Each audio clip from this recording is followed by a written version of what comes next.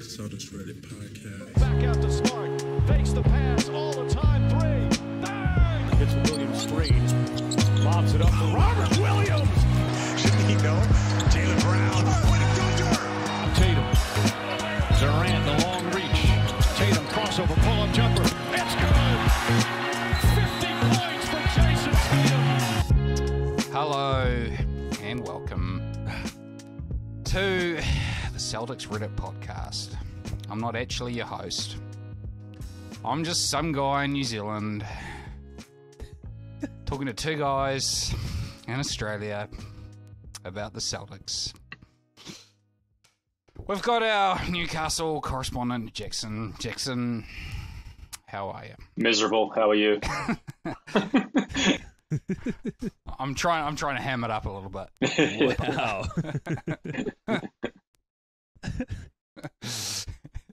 No, I'm good. I'm actually all right. I actually had a good day at work, you know. So That's good to know. Well, Ben, how I are was you going going, to say, mate? if you want to ask, I'm doing fine as well. Maybe not that bad, but it's so bad, in fact, that we're completely changing it up here. Joe is hosting. I'm a guest, a mere co-host, and but we're going to try and have some fun with this this recent Celtics disaster. You could certainly try.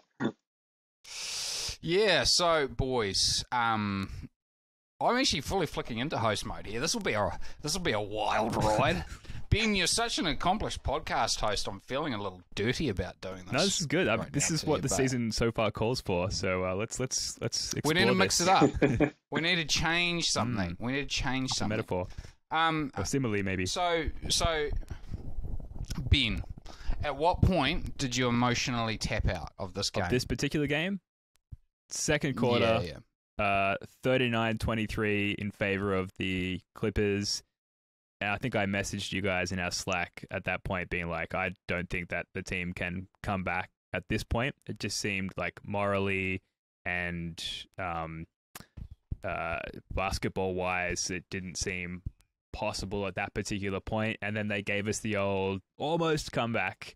We're going to come back. We're going to inspire hope, which, as we all know, as Wayne Spooney has preached, is part of the Dennis system. But inspire hope, but not actually execute on that and come back at all. So second quarter for me was the moment where I knew that it was over. What about you, Jackson? Now, this, I feel like, well, just hang on a Sorry, second, Ben. I'm running the podcast here. I've got to take a step back. I have a follow-up Isn't question. adjusted to your flow. Yeah, I have a follow-up. I have a follow-up for you, Ben, and then you can, pass the ball around swing it around I'm the used to horn, if playing you point will. guard. I apologize. So your lizard brain at 39-33 picked up on something 39-23. Yeah. that you just 39-23. Were we down 16? Shivers, I didn't see the first half. Anyway. We were down 21. I know we were down 21. I saw that, so your lizard brain picked up on stuff, and it wasn't just the score. What were, if you kind of reverse rationalize what your instincts were picking up, what do you think it was? That's a good question. I mean, it just seemed like the team was lackluster from all angles. I think we had something like 22 turnovers in this particular game, and it seemed like everyone's passing and flow and synchronicity was completely off. Like even Al Horford threw the ball away a couple of times, which is just completely out of character for him. Lack of synchronicity on both ends, really, defensively and offensively. And then when we saw that Paul George was out for this game, my immediate worry was, okay, well, of course, the tenacity or lack thereof in this case of the team is going to adjust to that reality, and it did, and they played down to their opponent. And then we see guys like BJ Boston just completely shitting all over us and having a career game and us letting him do it. And yeah, it was just a lack of effort all round, which I feel like a broken record saying that about this team at this point. But it was clear. I don't know. What did you think? Well, Jackson, your cue. Jackson, what did you think, mate? Thank you, host. I think I tapped out mentally about, 8 times in this game. It's probably like my second my second least favorite kind of game, besides like getting blown out by 50 and your star player getting injured and just like a miserable experience wire to wire. That's number one. Number two is when the game sort of idles. You're behind by like 9 points or thereabouts. You get it back to 6, jumps to 12. You get it back to 7, it jumps to 15, and it stays like that all game. But the cherry on top is it gets thrown around the Reddit a lot these days. The fake comeback. I'm thinking of it as the because, blue like, balls comeback. Yeah, precisely. It was such a tease because even when I think we were down 15 with about 5 minutes to go in the fourth, and we ended up getting back to 1, and we've mentioned this so many times before, but you go back to the 17-18 Celtics. Those games we win in our sleep. Like, all hope is gone. We just hit our last few shots. We close them out and everything's rosy. And it's like, oh my God, I can't believe we did that. We got to stop getting in these holes. It's getting so frustrating. But this time we just don't win those games. So to just keep coming back and keep looking like you're going to do something and then painfully and predictably not being able to capitalize on it, it sucks. But like, I mean, I kept like walking away and coming back and thinking, oh man, like this could be we might be able to do it. But like deep down, I probably mentally tapped out about, like, for real, like deep down, like inside, I knew we weren't going to win this game.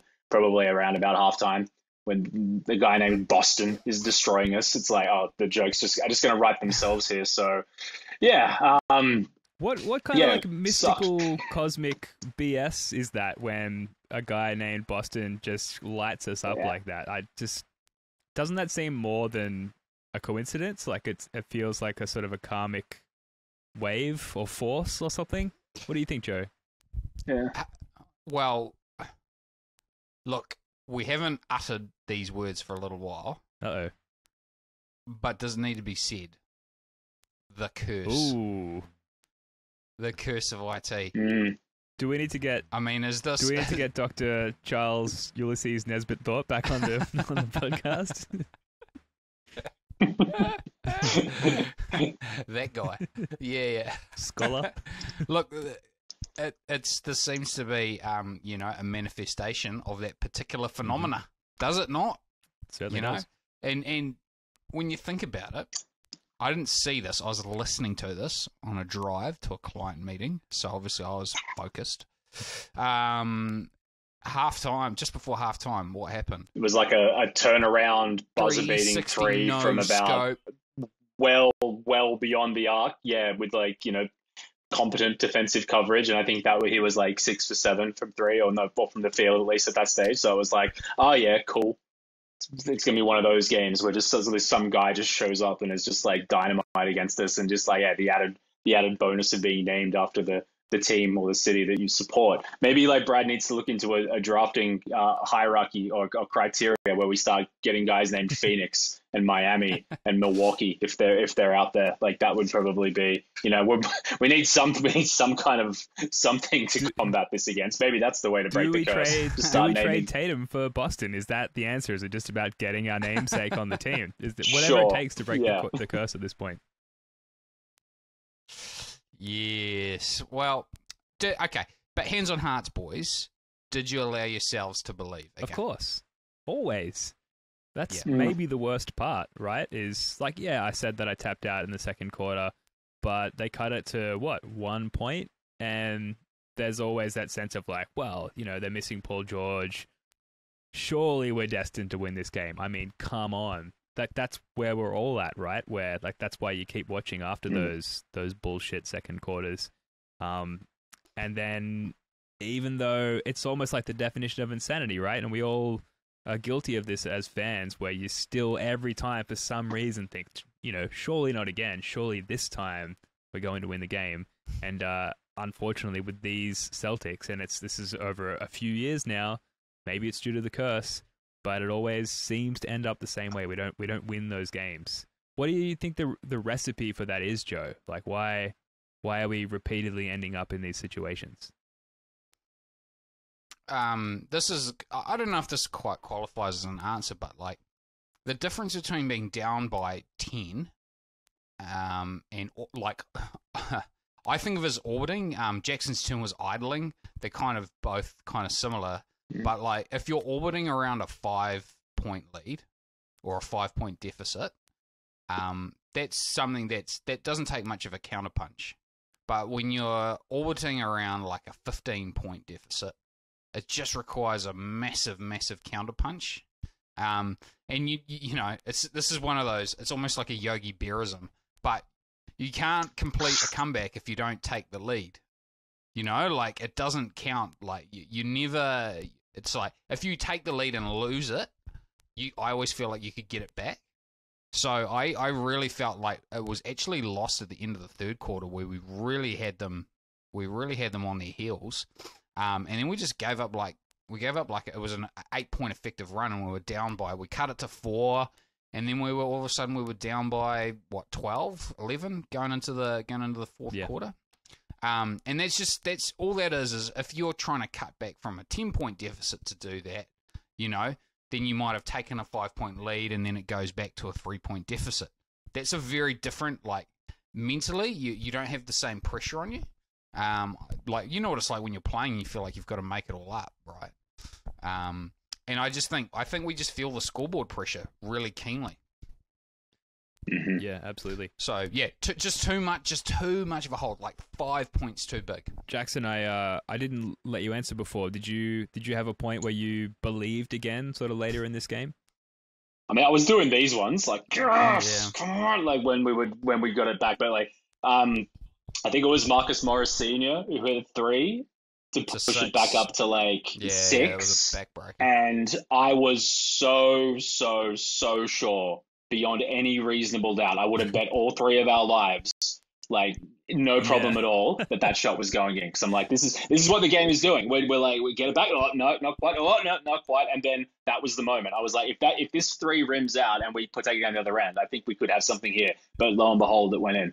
And even when Reggie Jackson missed that free throw and we got the Al Horford flinch, I was like, this has got the makings of a really classic Celtics win. And I was just like, nah, it's not going to happen. So the eternal optimist child supporter in you is always going to believe they can win, even when you're down like 30 or whatnot. But like realistically, I couldn't silence this is just like every other game or almost every other game I've seen before this season where we're going to be just about there and it's just not going to happen. So I don't know if that qualifies or not, but you know, I did not really believe as much as I used to, which now that I say that out loud is actually quite frightening, to be honest. I know it's in the context of a season. I'm not going to giving up for like forever or whatnot, but I always had, this season feels different. This feels like it's just not going to happen this time. Yeah, so that's a bit of a meta question. So we're probably, I mean, we already talked about it a bit, but like, where are you at on your expectations? What's your expectation for the season going forward, boys? It's going to be a 500 season. I think I'm still very much like of the opinion that this is symptomatic of a first year coach. You know, he is still very much working this out, and like there are key things that he has to figure out, and he has to manage the team to get this going here. So I don't think it's all doom and gloom. Anyone thinking that Udoka's got to go just needs to like pump the brakes a little bit. You know, this is a learning process as much as anything. But I mean, I still maintain that there's some hope. That like I think as long as you go into the playoffs in good form, if we suck, I mean if we really suck for the rest of the year and then win 9 out of the 10 final games, I'll give us any chance of making noise in the playoffs. But the chances of that happening, the more and more the season goes on, the less and less I think it's likely. So I think like I don't know if you need like a tangible sort of answer, I'd put us in the play-in. I still think we're good enough to be in the play-in. I just think that's probably as good as we can get. You know, first round. Don't think so. Yeah, what do you think? I still have some hope, and that might just be like a flaw in my character. But I just think that I just care too much. We've got a bit of a tough schedule coming up, which we'll get to at the back end of this podcast, if Joe, the host, allows it. But we stay in your lane.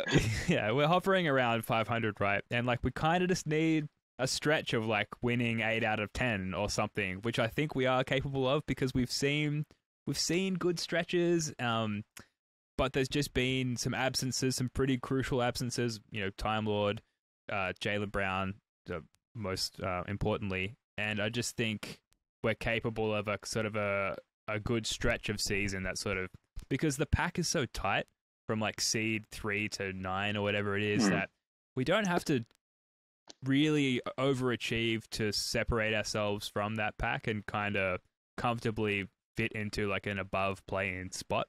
And it's pretty early still. There's enough sample size to have like a preliminary sense of panic, but we've seen enough promise for people like me, I suppose, to still feel like we can chunk together a big enough stretch of that kind of performance to separate us from that middle pack. So that's kind of what I fall asleep thinking every night. But I don't know. I just feel like, like Tatum, for example, has kind of deslumpified himself again, I believe is the technical term. And I'm kind of back on the Tatum camp a little bit. I feel like he's had some really impressive play. There was one play in particular against the Lakers. Admittedly, I think he was being defended by not Wesley Matthews. He doesn't play for the Lakers anymore, but I'm forgetting the guy's name, but he's the Wesley Matthews archetype. He was defending Tatum, and he like kind of got him down to the free throw line, and then like sort of faked like it was spinning out, and then pivoted back into the paint and got like an open layup. And it was such an athletic, smart move, and all the plays that he'd made up until that point set him up to be able to give that fake and make that play. And he's shown us a lot of really sort of heady, high IQ plays recently. I don't know. I kind of feel like he's back, and I also feel like he's like hasn't hit his ceiling yet. I don't know if I'm completely out of my mind getting there, but I'm like suddenly like completely back in on Tatum, and that gives me a lot of hope about what not necessarily this season could be, but what future seasons could be, and it's sort of his age, 24, 25, 26.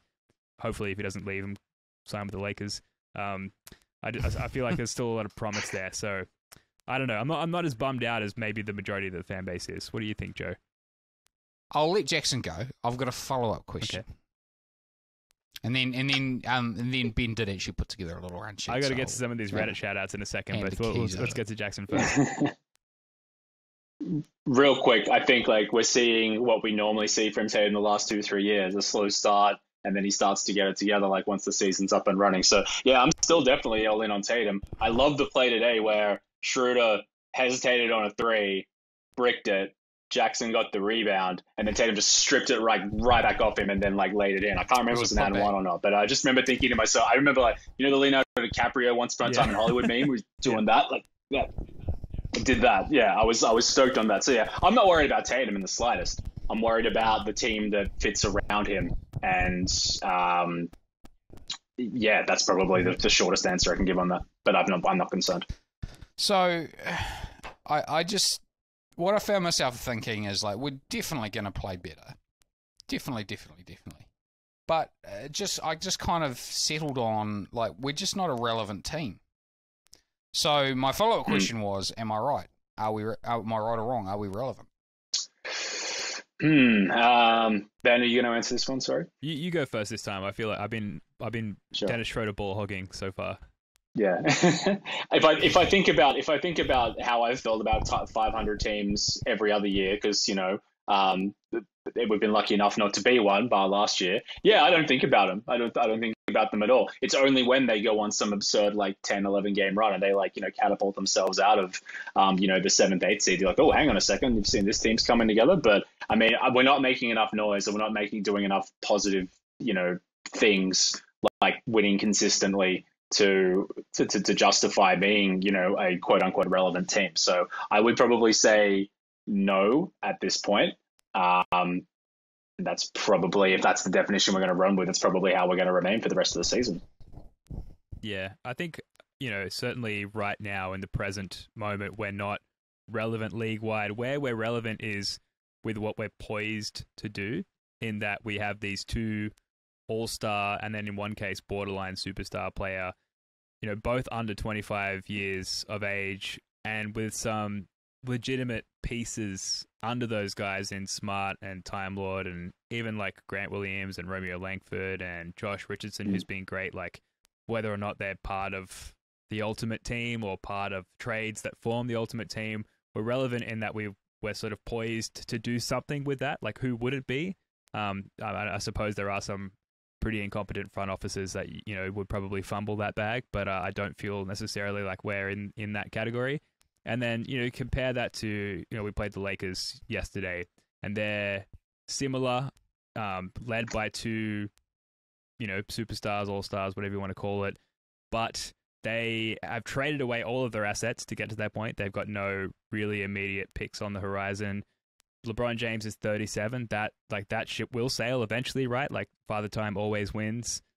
Anthony Davis is the GOAT of like hitting the floor or whatever that stat is. Like he's injury prone. He's always on the floor. Like he's inconsistent in his availability. Shout out Bill Simmons and of course, yeah. The GOAT podcast is Podfather and Son.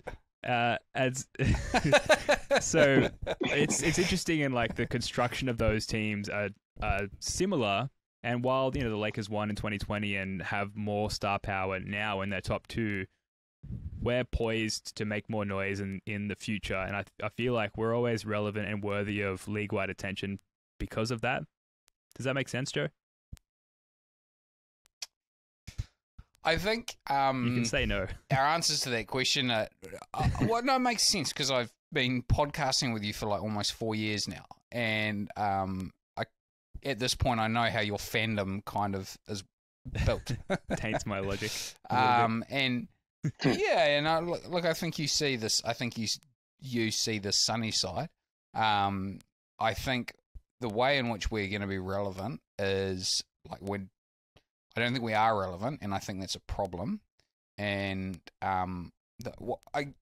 one of the maybe unexpressed reasons why I was like thinking, hey, we need to look at making a major move the last off season, is because I just feel like the vultures are going to start circling. If this team is a 500 team at the end of the year, like there will be changes made, and we won't be dealing from a position of strength. Yep.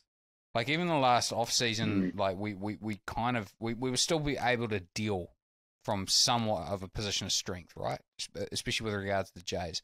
That'll change, because after this season, I think Jalen might only have 2 years. One left. No, two left. Yeah, 2 left. He'd have to have 2, because it'd be year 7, wouldn't he, in 2023? No, he'd be 1 year. After this season. He's 2016. Yeah, 7 years. Yeah, you do 3 years and a 4-year extension. That takes you through to 2023. Like, we're on the clock. We're on the clock, guys. And it's not great. I should just check that I've got that right, because if I was another Celtics fan and I was listening to me get this wrong, I'd be like, ugh. His extension was the bubble year, the COVID he's an year. Unrestricted free agent in 2024, apparently. 23. Okay, well, I will take it. So we've got 2 years. We've got 2 years, but the point isn't as strong, but it does still stand. We've seen Anthony Davis put on pressure to leave, and he's not Anthony Davis, but Anthony Davis is putting the pressure on with 2 years to go. Yep. So I guess it makes there's just no safe place in the NBA, right? There's no safe strategy. You've always got to be looking to take a risk, and you've got to know before. You've got to know your own players and what they're capable of. You know, and I don't really want to get into my takes on that, because I think they're pretty well documented. But I think the team's going to be broken up sooner or later. Yeah, well, probably later. But if it's going to be broken up later, you've got to think, well, should we do it sooner? But anyway, that's enough of that. Ben, you have, if you want to make some more comments, go for it. But otherwise, I'll hand the running of this podcast over. Well, we have a Reddit recap coming up in a sec, and there's something to that effect where we can talk about like kind of what the next move is, or if we should stand pat or whatever it is. I just really quickly. Celtics Reddit, we post our podcast to their sub. They're very accommodating. We love the people of Celtics Reddit. And a couple of comments on the game very quickly. Firstly, from I am the real Lang Lounge. I don't know. They say, go down big, claw their way back, come up short. I've seen this game 1,000 times, which is to say everything that we've already said, that this is just a formula. There's been coaching changes. There's been some personnel changes, everything but the core, really, with Smart and the Jays. And we continue to see this sort of habitual approach or lack thereof to the game, which is very, very disappointing. And I want to end sort of the game discussion on this comment from, this is a post by user Red Cigar. They said the Celtics are 30th in defensive rating and 2nd in offensive rating and 12th in net rating in the 3 West Coast road trip games so far. In 15 games before those games, 2nd in defensive rating, 24th in offensive rating, and 6th in net rating. We need to focus on defense first as the primary goal, which is what Red Cigar says. So a total inversion of our offensive/defensive net ratings there, which probably just speaks to the overall inconsistency of the team. Well, at the risk of repeating myself, I just think this is Udoka figuring it out for the first time. I think that at the start of the season, the offense was garbage and the defense was fine. Then it seems to have flipped. So obviously, we're capable of doing both, but just not at the same time. So that's on as much as the coach as it is the players, I think, to strike that balance. And, you know, I couldn't give a toss if all the games are like the Blazers game. If we give up 125 points but score 145, I'll take that every single day of the week. Conversely, if it's like the Sixers game and we win like 2 points and it's 89-87, no worries at all. I don't care how the victories come, whether we're an offensive identity or a defensive identity. I think defense is probably a bit more reliable. You're not relying on shots, or you're not subject to bullshit like we saw against like the Jazz, where just like shots just fall in from anywhere. But I think this is them trying to figure it out. And I think if we are going to be a defensive identity team, then sure, focus on that for the most part. But that will get real old real soon. We're like, why aren't we scoring more points? This is what's going to happen. And I think Udoka's, I'll bet you that's what he's trying to do every single day, is get the balance correct. And it just obviously isn't happening at the moment. Yeah. And when you're dealing with a bunch of like sub 25-year-olds as well, that must be, it's almost like the NBA coaching equivalent of teaching kindergarten. Sorry, Joe, you wanted to add something there? Well, yeah, I think that we don't have a path to relevance other than by winning ugly. Like we need to have low scoring games. We really do. It's just that scoreboard pressure just builds on us so much when it's a slightly high scoring game. And we've just got to stay within 10 at all times. And typically that's making a lower scoring game just means that you can kind of ride out Tatum's variance a little bit. If he's a high variance offensive player, you just need to give yourself more chances, and you give yourself more chances if you're stopping the other team from scoring. Yeah, I'm curious to hear, Jackson, starting with you, how much weight you think this point has on the season so far. So NBC Sports Boston posted a short clip today of Chris Forsberg, old mate, friend of the show, interviewing Danny Ainge, and in the interview, Ainge likened this year to last year in the sense that the injury report includes key players every night. We mentioned Jaylen Brown, Robert Williams, most notably. Does that feel like a legitimate excuse to you? It doesn't feel like one, because it's like we'd be naive to think that like it's unique to us. This affects every single team. I think like the successful teams are the ones that stay healthy, and I think you should probably you could dive in and be like, Phoenix have this team of nutritionists and this like very like precise and strict regimented training regime. There might be elements to that as well too, but like every team is missing players through stretches throughout the season. It comes down to the character and the coaching staff and all the other players to sort of cover that up. And last year was probably far worse. Obviously, we've only got almost half of a season of a sample size here. It could be much worse going forward. We'll see. But I think other than missing Brown for this extended period of time and missing Williams for a bit, it's like it hasn't been anything that hasn't been typical. Last season we had, how many players did we have out for COVID? At multiple times. And then amongst Kemba's knees, we had to sort of rely on that to a degree. So it's similar in the respect that, sure, there are absences, but it doesn't feel like a legitimate excuse to me. I feel like, there should be enough there. I feel like we're a deeper team this year than we were last year. So we should be able to at least, offset that at least somewhat, I think. Did it look any different when we have had the guys? Because we have had the guys for a few games. Did it really look any different? Yeah, I mean, not really. It's just more... like what I hang on to is we haven't had them all for that long, really. And there's a lot of talk, and Joe, maybe you can expand on this, but about how the Jays can't play together. But part of that surely is like they're just not playing together. How can they be expected to figure it out when they just, at least within this iteration of the team, they haven't really had that much on-court time together? I mean, but, what do they say? The best ability is availability. Yeah, props to Tatum in that sense right? as well. It's yeah. And at some point, when's Jaylen Brown considered a bit injury prone? You know, at some point is that just him? And you've just kind of got to bank on him missing a couple of decent stretches a year. Yeah, I think this is a good time to segue here. So starting with a comment from user Scal Lucifer, they say, let's face it, we are not going to, quote, figure it out. Right now, we are just waiting for a trade to happen or for the offseason, which made me think, I don't know why this made me think this, and I've answered this, so I'm going to throw to you guys. Jackson, we'll start with you. What are your happy Celtics thoughts that keep you grounded and optimistic in times like this? Like, what do you fall back on? It's like, well, at least this is the case.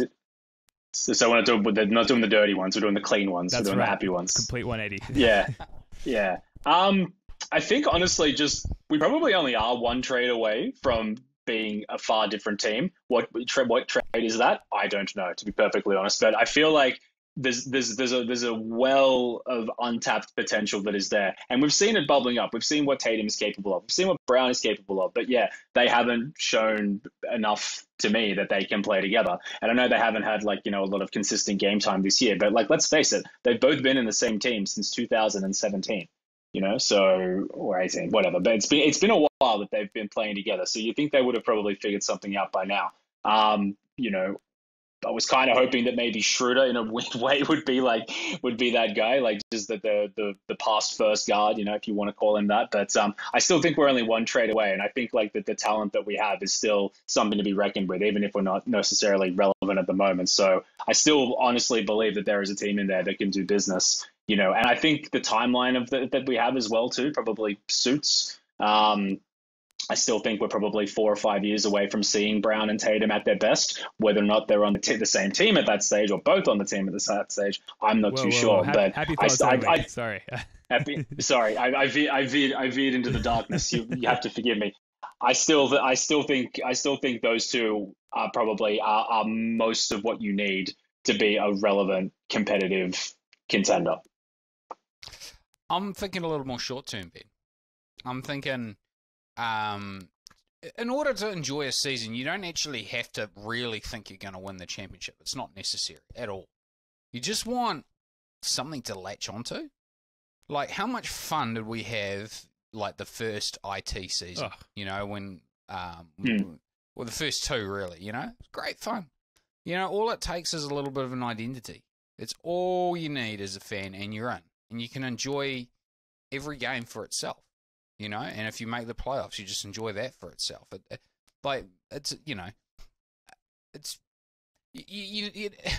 Winning a championship is just so unlikely. You've got to find your joy from other things. And I enjoy a team that has a distinct identity and plays. And we've fallen in love with those teams before, and it can happen again.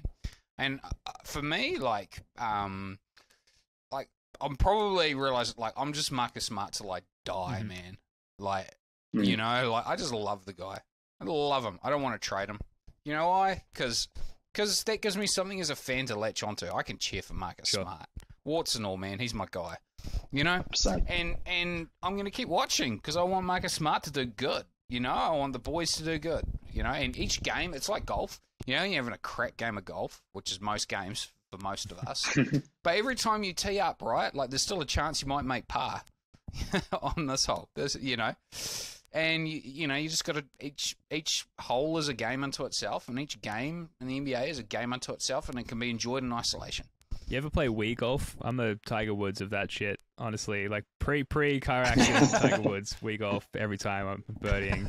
It's a real talent. Also, in an incline sort of couch position as well, I've mastered the wrist flick, perfect golf swing. Anyway, I digress. Challenges, if you're out there, I'll play you in Wii golf anytime and win. Maybe we just do that for a podcast. Just walk in the fairways with Ben. The first ever live episode. We got to get Spoons and Jay on here and the Wii Joe, golf. I think that's a really healthy mindset as far as finding the right thing to latch onto. And I already mentioned the sort of the things that I'm latching onto in talking about whether or not this team is relevant. So I don't want to repeat myself, but I do want to quickly shout out Romeo Langford. Not that I'm like solely latching myself onto the Romeo Langford experience, but he was good in this game. In the Clippers game, we saw him early and then not again really at all in the second half, which I thought was weird given how effective he was and just how solid he was in his decision making, and how kind of perfectly simple his game is. It's just kind of like he always sort of catches it in the corner or on the wing, and it's always like a fake and a drive, and it's usually either a clean finish or a clean pass off, whether it's a dump off or a kick out to the corner. It's just so beautifully simple, and I just think this team is just like starving for that kind of approach from its role players. So I'm optimistic about Romeo Langford as well as the Jays, like I mentioned earlier. We're going to transition now to the Reddit recap, and we sort of touched on some of this stuff earlier. This is a post from user SuperSickX3. They say, I just want to ask, what the hell is this team's plan if the apparent Beal plan falls through? They go on to say, it seems like Bradley Beal has been a target of the Celtics, and they may have a chance to get him, but what the hell is going to happen if they don't? This team's future is extremely concerning at this point. And the post goes on a little bit longer. If you're watching the YouTube version, you can see it up on your screen now. But suffice to say, Joe, like, I think early before the season started, names like Zach LaVine, Bradley Beal, it was kind of like, okay, we're poised to acquire one of these guys. Their respective teams are doing quite well now. We're obviously not. Doesn't seem like, that's on the horizon anymore. So we've kind of talked about, maybe a move away. Like, where do we go from here? Yeah, well, Bradley Beal's not coming. I don't feel like I'm sticking my neck out too much saying that. Look, if we kind of just facing the reality of where we are as a team, we gain nothing giving Schröder 30 minutes a night. Like, maybe we'll be a 44-win team at the end of the day, but from a team-building perspective, you know what? I'm just get rid of him. I don't like watching him. I don't like watching him pump fake and pump fake and pump fake and then taking the hardest possible free. I just don't like his game. He gives us stuff that makes us, on average, a bit better, but you know what? We're just another team with him. So let's get rid of him, because he's just soaking up minutes, man. And Richardson's been great, but man, we got to see what we've got with these young guys, because we'll be able to get value for Richardson and Schröder. Let's get the value, see what we've got there, the young guys. They got nothing. Well, at least we know, and then we move on and start with the next crew. I just don't think that there's going to be a material difference to this year. How it goes. And as a fan, you always want the young guys, right? That's what gives you the optimism, right? Like, it's always more fun to cheer for a really young team. And we've got this kind of hybrid thing. Now, Horford's a bit different. I think Horford's, I'd be open to trading Horford, but I kind of like him, so I don't want to trade him. Look, I'm sure there's a plan B in case the Beal trade doesn't work, which it won't, as because they're just doing so much better than us. They've got no need to do that. If anything, I think we'll probably improve Richardson as an asset. Probably Schröder too, but whoever's getting him is only getting him for a certain amount. 6 months maybe. So look, I think we've still got some moves that can be made, but I mean, there are so many variables that can happen just between now and the trade window, or now and the end of the season. So I don't find any comfort in sort of dwelling on that. I think we should see what we've got with our young guys, definitely, if that means shipping Schröder off and getting a couple of second rounders or whatever, and being a little bit more sure about whether Peyton Pritchard is someone who is a worthy backup point guard or whatnot. That's certainly worth exploring. But I mean, I'm pretty sure Brad Stevens takes this very seriously, and he can see everything that we can see and more. So I know for a fact that there's got to be something going on in the background. There's a big whiteboard up there with strings and everything going every single which direction. So I have faith that they know what they're doing. and that they have guys on their radar. And if it all doesn't materialize, then yeah, you just blow it up and you start again. And that would be horrible.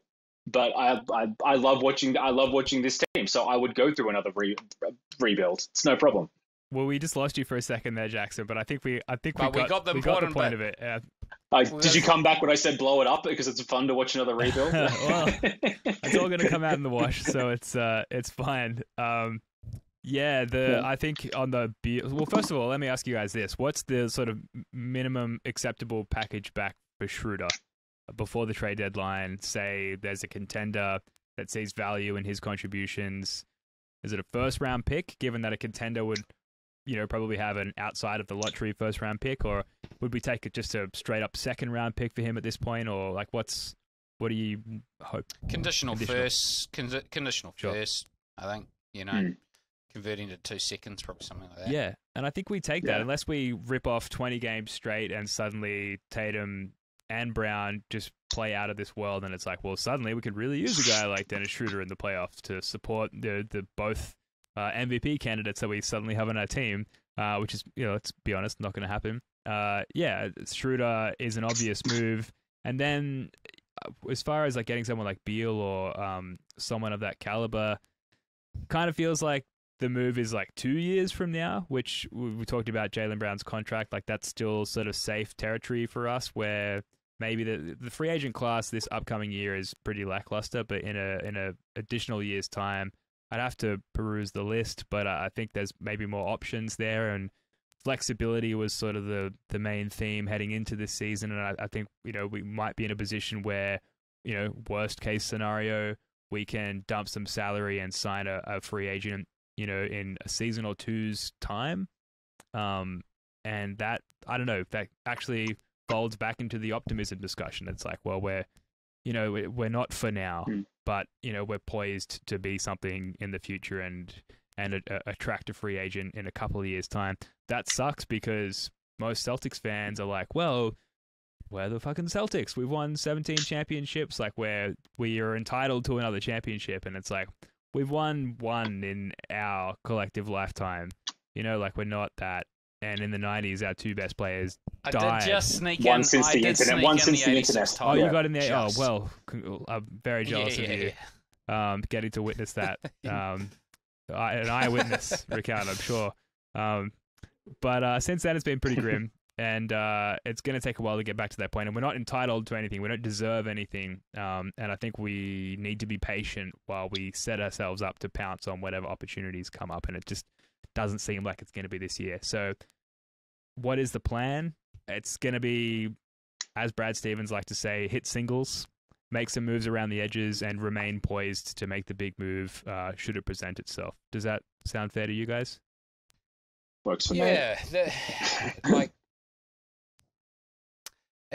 I feel like that's assuming that I don't know, like I sort of feel like we've got to have a hit from one of our young players before anything matters. Shout out Grant Williams. We can't. Yeah, he's the one. And they've actually all shown some promise, right? Like I'm not really ready to write I was not a Langford guy at all. But you know what? The guy's shown he's probably an NBA player. I want to see it. I think that's our path back. You've got to get the momentum heading in the right direction again. That's just task 1A. And because you don't want to be like, you don't want to make like a lifeboat trade, like like we are trying to salvage some contenderdom that really wasn't in our grasp anyway. Yeah. I don't want to see us do that. Yeah. But shivers, I mean, I'm just going to contradict myself left, right, and centre because, you've got to keep conscious of the fact that as much as I'm, Tatum and Brown, like you should, even though, like, I've got my issues with both of them, shivers, I don't want either of them to leave for nothing. And hey, if we're on the clock, that becomes a risk. Mm-hmm. Look, Tatum looks fucking good, I think. And I think we've still got some runway ahead of us to play around with like what looks good around him. So for this Reddit user whose name I've closed the tab, sorry, I've forgotten your username. I don't. We don't have a specific answer for you. But there are options. And increasingly dwindling options. But like, there's no reason to lose all hope yet, just because we lost back-to-back games in Los Angeles. Finally, guys, let's end up on this. The upcoming schedule. I wish this was more of an optimistic finishing point. We've got the Suns in Phoenix, the Phoenix Suns. Then we go home and we play the Milwaukee Bucks, the Golden State Warriors, the Kemba Walker-less New York Knicks, the Sixers, and the Cavs. All games we could very, very, very, very easily lose. What do you guys see? We'll start with you, Jackson, with this upcoming stretch. How do you sort of mentally navigate through this upcoming stretch? I think I said in the last episode, if we could be on January 1st, if we're at 500, I'll be stoked. And that's looking unlikely because, I mean, who are the next three? Phoenix, Milwaukee, and the Warriors. Yeah, that's a 5-game losing streak that we're staring down the barrel of. And that's like 3 games below 500. I mean, the Knicks are going to be no pushover by any stretch of imagination. No Kemba Walker. That's bad for us. So yeah, my optimism is at the lowest now. I mean, obviously coming off a loss, it's always going to be versus a win. I'd say, oh yes, we're going to win at least the next 2. But I mean, it wouldn't surprise me if we got a jammy win over one of those teams. Just to shit the bed again in the other 2. But you know, it's probably going to be another 3 losses on the bounce, which makes it 5. Yeah. So yeah, if we're 500 in January, that's an accomplishment. So that's that's a little goal. That's a little goal for us to have, Yeah. Come on, boys. Come on, yeah. Well, look, I can't add to that. I think you guys have hit the nail on the head there. It's I mean, if you could have told me at the beginning of the season that it would be an achievement to be 500 by January, I probably would have cried, but now it's just the reality that we're in. Joe, you've been our host for the majority of this podcast. Do you want to see us out of this one? Well, Ben, I think that'll about do it for this podcast. Fire out! What's your little sign off there? Go Celtics! Peace. Yeah. All right, see you guys. Hey, for real though, Spoonie and Jay are going to be back a little later in the week, maybe early next week. But until then, like Joe said, go Celtics. Peace.